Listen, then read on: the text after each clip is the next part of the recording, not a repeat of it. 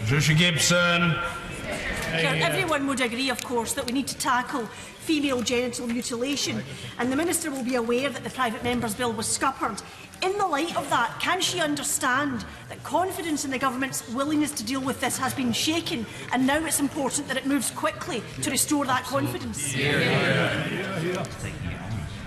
Well, Mr. Speaker, I really would encourage the Honourable Lady to continue with that confidence, and we can point to a very strong track record of working on this issue, not just in the UK, but also in terms of working with some of the African-led initiatives in African countries. But she will have heard in the urgent question, I think it was on Monday, that the Chief Whip has committed to taking forward the UK legislation as quickly as possible.